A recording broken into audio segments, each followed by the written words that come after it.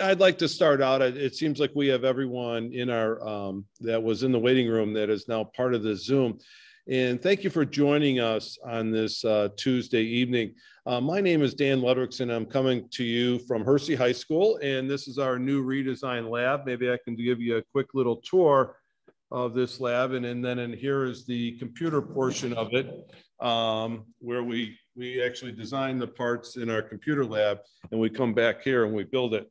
So, I have to first say, how blessed we are as a staff member working in District 214. The facility that I just showed you, which is Hersey's, is really no different than the facilities that are in all of our other schools. We are just so lucky to have engineers that work in our company around the United States. And really in pretty much, most all disciplines of engineers, from software engineers to cybersecurity engineers, mechanical engineers, optical engineers, system engineer. And then even on the manufacturing side, we have our operation and test engineering disciplines as well too. So a very broad company of capabilities with engineering pedigree and backbone. Like I say, it's been a pleasure of mine. I'm not an engineer by trade or a degree. I'm a business person, but really have enjoyed working 18 years at Northrop and with the team. And like I say, the engineering is what we do. That's what makes us unique. And so it's been exciting working with a company like this and the people on a daily basis.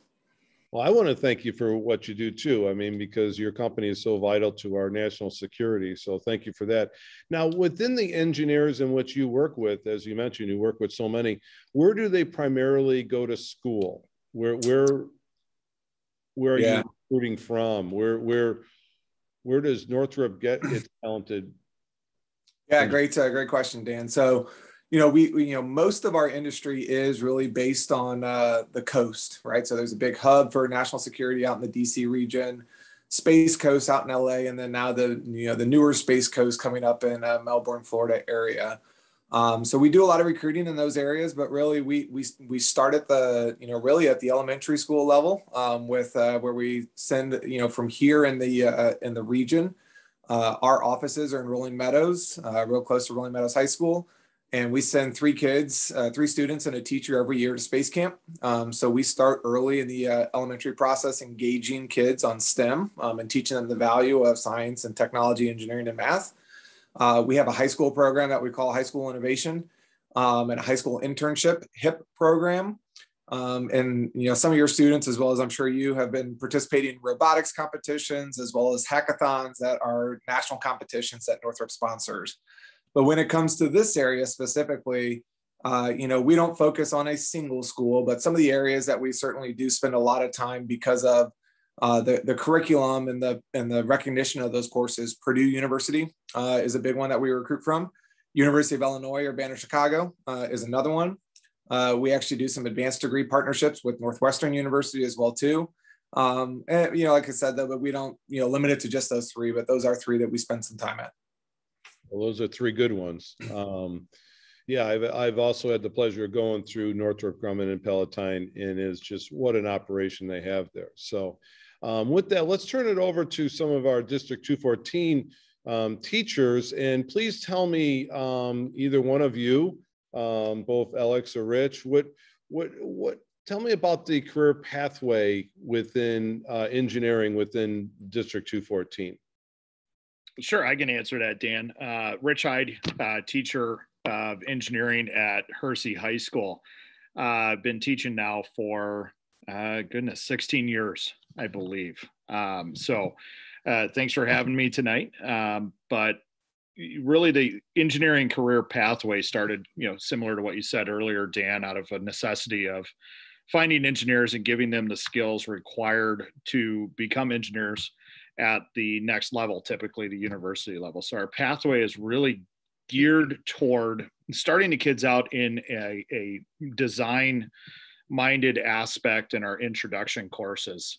From there, they can take those design aspects and they can then explore more specialized coursework. So for example, one of our classes is the computer integrated manufacturing class. I know Dan spoke to it earlier, but we the culmination project in that class, we build a high mileage vehicle. So the kids get to take those design skills that they learned in the intro to engineering design class and really apply them to a real world project where they're again building a high mileage vehicle that they are going to be getting in and driving and testing on a track, the Autobahn Country Club.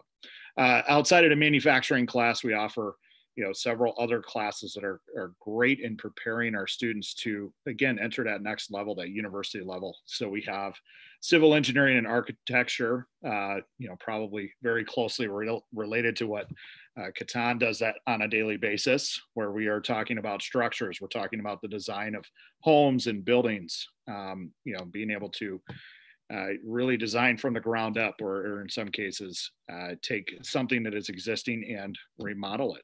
So that's a civil engineering and architecture class. Then another class would be digital electronics. That class is a deep dive into how our devices work. How does the cell phone that everybody carries around in their pocket actually function and do the things on a day-to-day basis that are necessary for us to access the internet or take pictures.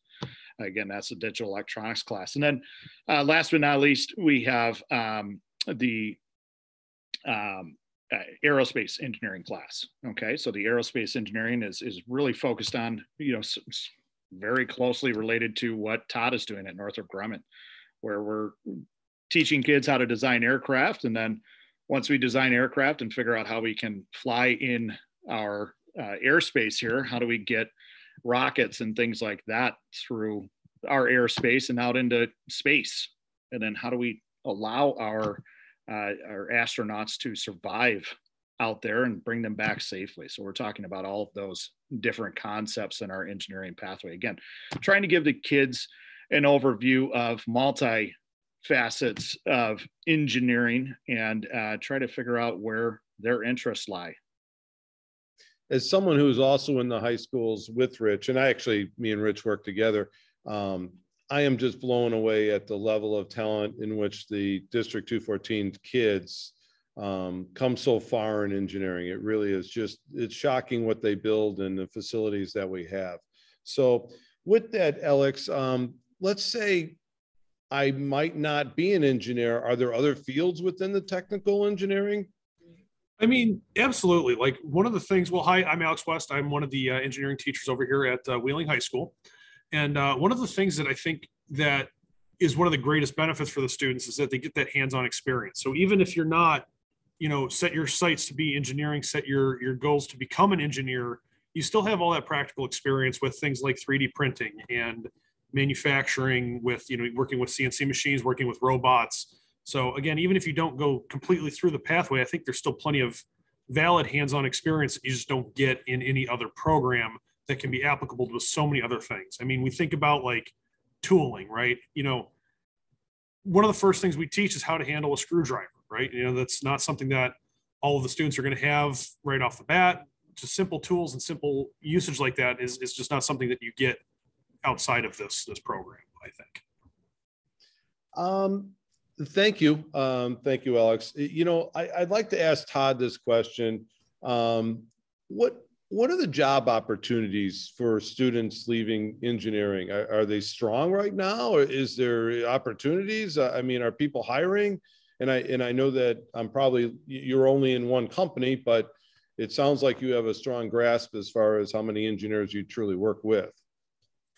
Yeah, no, I think engineer is always a profession that's in high demand, and especially when you get into this industry, piggybacking on what Rich was talking about, a lot of the things that we do get into the national security space, which come with clearances and classifications, and those are really hard engineers to find. So one of the things that we've recently started doing with our college interns is actually putting them in through the clearance process with the government, so that by the time they graduate college, they have that clearance and can come start working programs for us right away.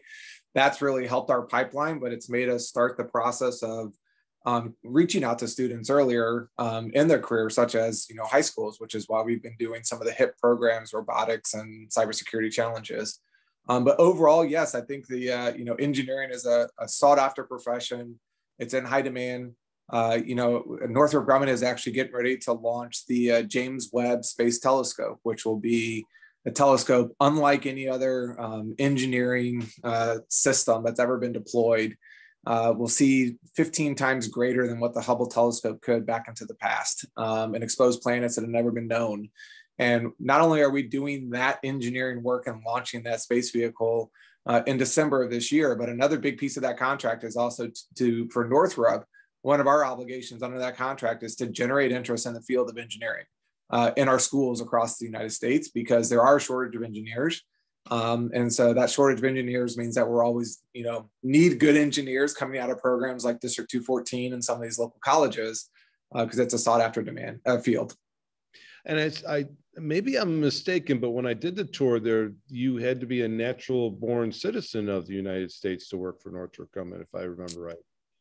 Yeah, it's that's certainly most of our roles are like that, and they would state that on the job posting itself. Not all of them, but most of them are just based on the work that we do. Some of them require. Most of the people at our facilities here in this local area, about 90% of them do have U.S. clearances from a security standpoint, and that security process does require you to have most often a U.S. citizenship.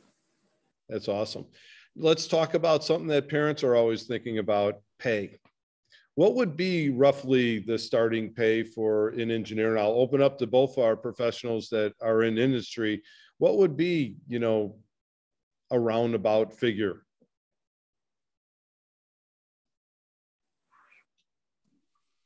Katan, you want to start, or do you want me to go? Go ahead. I mean, I think you got, you start and I'll go afterwards. So I think a lot of it depends on the discipline itself. So I think, you have to look at the disciplines when you start thinking about pay. It all comes down to the supply and demand of the labor resource. One of the really sought after resources right now in engineering is cybersecurity. So cybersecurity, software engineering is a very sought after field that we have at Northrop Grumman. It's also, called information security as well too.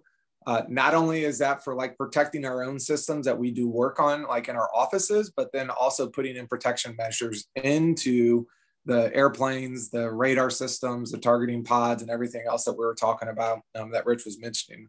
But overall, from a pay standpoint, I'd say it's competitive. We look at the local pay rate. We look at the demand of the job, and more often than not, I'd say most of our engineers start off, well over 50, closer to $75,000. Depending on the high demand, and if someone has a security clearance, sometimes that can get closer to $95,000. Thank you. Canton, do you have anything to add towards that? Yeah, I mean, from whatever, I agree with Todd. I mean, it all depends on the demand. But I mean, from architectural engineering standpoint, I mean, we don't deal with a lot of clearance issues, so you don't get paid that much. We're a private entity, so you start out around, like, the architect, like a recent graduate architect would start around somewhere around 50,000 plus benefits, and then structural engineer will start around a little bit higher, like 60 or 70. So those are the range you're looking at. I mean, depending on whatever engineering you do, you're looking at 50 to 75 a year, just starting right at the back. And if you have an internship, then that adds a little bit more value to it. Well, that's outstanding. I really want to encourage all of you on the Zoom. If you would like to ask a question, please provide it into the chat. This next question comes from the chat. Can you suggest specific coursework for freshmen and sophomores? So maybe that's a little bit more towards Rich and Alex, but what would be coursework that would be good for also maybe even incoming freshmen? Guess I can start off, Alex, and then if you want to, chime in, please do so. I would say that if you are looking into doing engineering, a good core of math and science classes is definitely going to help you. But, trying to get down into the project lead the way classes is going to be invaluable. You're going to be able to learn those skills of applying those math and science, the math and science knowledge that you would learn in those math and science classes to your hands-on environment. There's really no substitute for being able to design something that can actually be manufactured. You just have to get your hands dirty and get down there and actually do it. You can see that the machines that we have, behind Dan here in his video are very representative of all of the machine shops that we have in our high schools. And really the only drawback to actually making something is what machines you have at your disposal to make those products. So if you have an idea of how to make those products, you're going to be that much better of an engineer moving forward.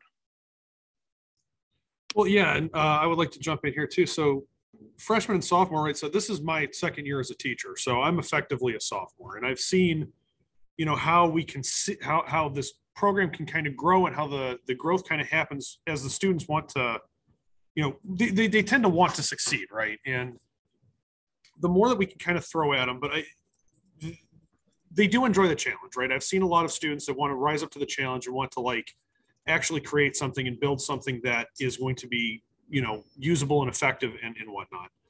But the big thing is, right, we start with the introduction to engineering design because that lays that kind of foundation. One of the biggest things we talk about is the design process and how it kind of affects everything going forward. And we actually even use this design process model as a school now, in terms of lesson planning and stuff. That was one of our big things at our Institute Day last week. And we talk about how the design process can be applied in multiple different scenarios, not just in engineering.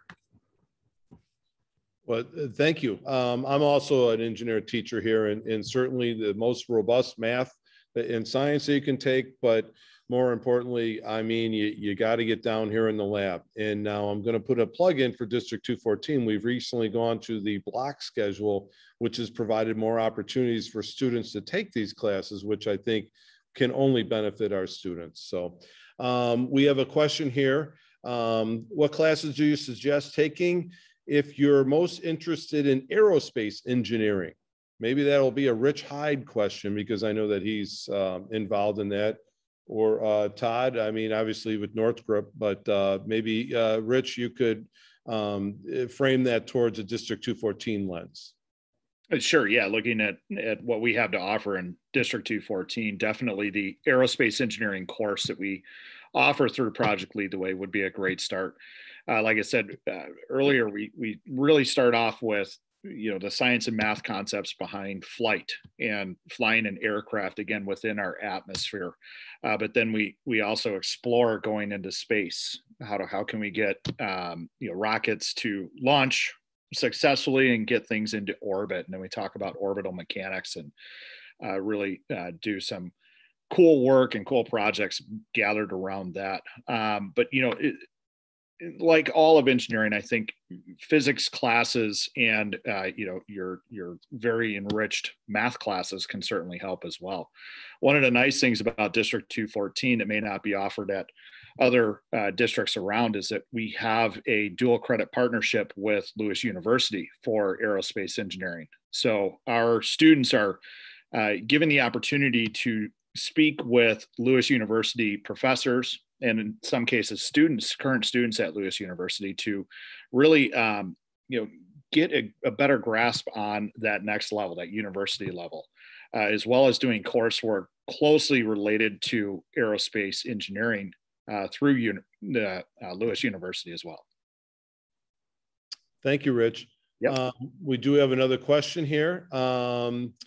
I took Intro to Engineering my freshman year. I'm taking Computer and Integrated Engineering, and I would, as a sophomore, and I'm interested in becoming a biomed engineer, and was wondering what classes I should take next year to go into this career. So what would be our suggestion as engineering teachers for biomed?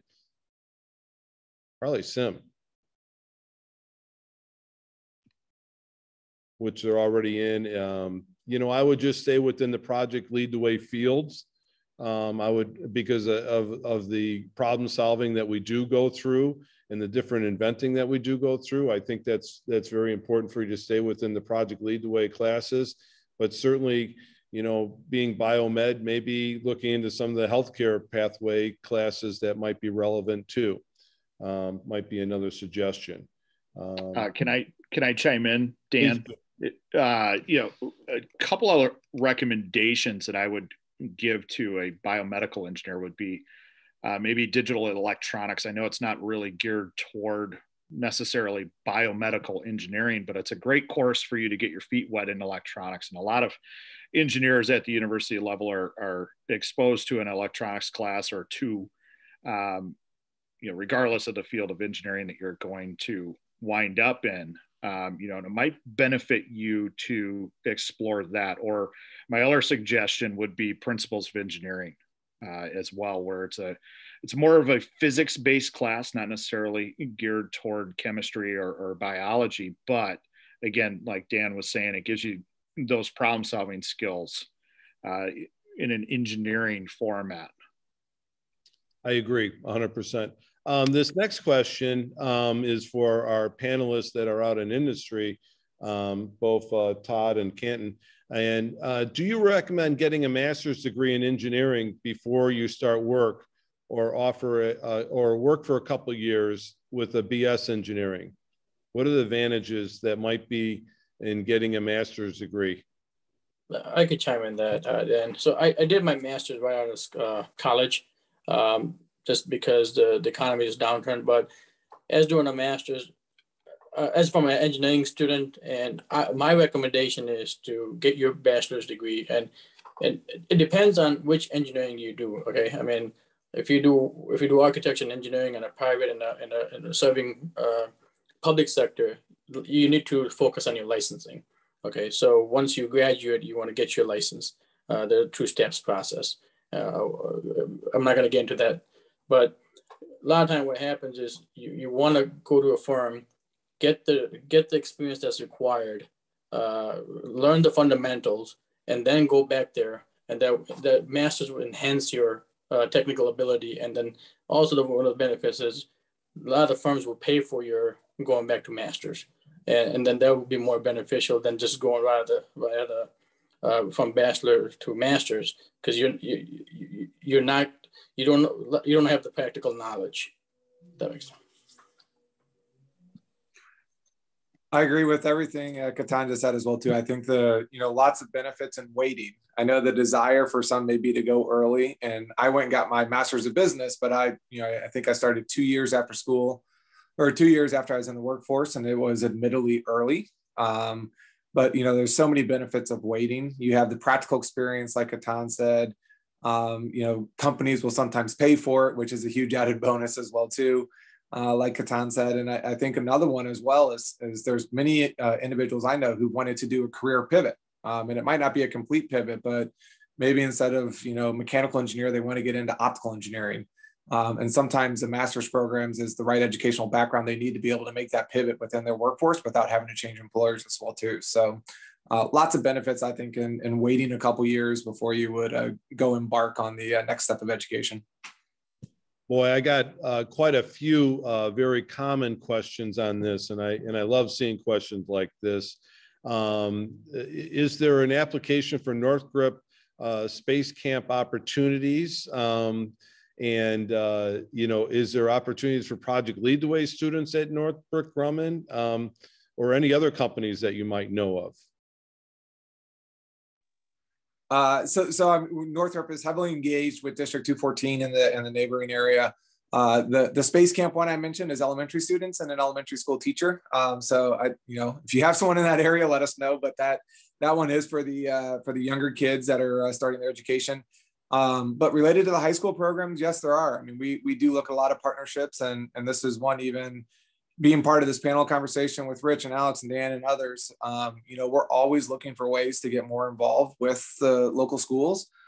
We've started some conversations even with the gaming program that was recently started up in District 214, because some of the modeling and simulation for what we do, it's really hard for us to simulate flying Mach 3 and doing a 6G turn on a F-16 aircraft, but you can do that in a gaming environment, and you can simulate aircraft movement and atmospherics that you can't do on a lab up on the roof.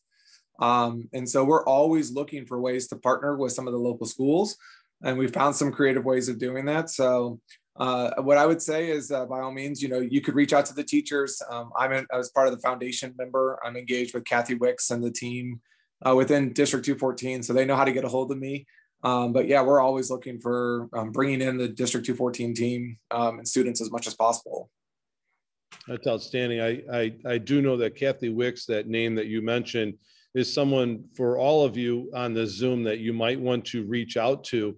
She is a resource that does internships and provides external opportunities for the 214 schools students. So that's one that you might want to look at. I'm sure her information is on our website, and they offer some great internship possibilities and so forth. So I'd like to do a plug here for a little bit of 214. It is shocking as an engineering teacher here at Hersey how many students have gone on to so many different options and opportunities. Within 214, we have people in the proving grounds of GM working at Ford. Last year, we had students streaming in Zooms from SpaceX. We have a student from Hersey that is working on the satellite program with SpaceX. I had a student in class that received $250,000 to drop out of Purdue because he came up with a better electric motor that he's employed through Tesla now. So the opportunities are just endless. And I know, Rich, I'm going to throw you on the spot. You recently had a student come in and talk to your class, and you do all year long. It's one of the things that we ask all of our graduates in 214 is give back. And can you share a little bit what that student shared with you? Sure. Yeah. I had a former student that is currently a mechanical engineer at Ohio State University. He had many great things to say, but I think one of the things that definitely stood out as a step up for him was being involved. He was involved in math team, debate team, and as well as our robotics organization and class that we offer at all 6 schools. And those were invaluable experiences. He said during his presentation that one of the internships that he was able to gain access to this coming summer, he's going to be working with Polaris, large manufacturer of recreational vehicles, ATVs and snowmobiles, things of that nature. And one of the reasons that he believes he was chosen for that internship was his work outside of the classroom at our D214 schools, and all of these wonderful activities that are available for everybody, every student to be able to be a part of. And then he continued that moving forward into the university level, and he had a lot of success building what is called a mini Baja car at Ohio State University. And again, using some of those skills that he learned in our Project Lead the Way classes, as well as, again, those opportunities such as robotics were invaluable in allowing him to gain that internship experience. Thank you, Rich. I know that I can speak the same. I mean, the opportunities that 214 provide, and you can put them down on a resume, are hands-on, they're real, and our technology is second to none. They really are. So with that, I'd like to just open it up to the panel. Is there something that I didn't bring out, because we're down to a minute or two, that you would like to share that would be important for a high school student to know? I'll start. Thanks everybody for the time, and always great to connect with some new teachers in the district. And the only thing I would say is lots of amazing opportunities in the field of engineering. You heard 2 of many from Katana, myself, and the teachers here provided many others. But the only thing I would say is, somewhat selfishly, is you have one of the most well-known, well-respected engineering companies in Northrop Grumman in your backyard. A lot of people don't know it. But there are so many opportunities to do some of the most amazing engineering things that you think you could ever do, from undersea to outer space, and it's right here. And we always are looking for local team members to bring on. So hopefully I'll hear from some of you in the future. Yeah, same here. Thank you guys for having us. But one thing I realize in engineering is have a focus. You know, once you decide you want to do engineering, I mean, there's endless opportunity. And if you don't like something, there's always another engineering field that you can do in college. So it's not like you're done with it. I mean, you have time to decide, but just be focused.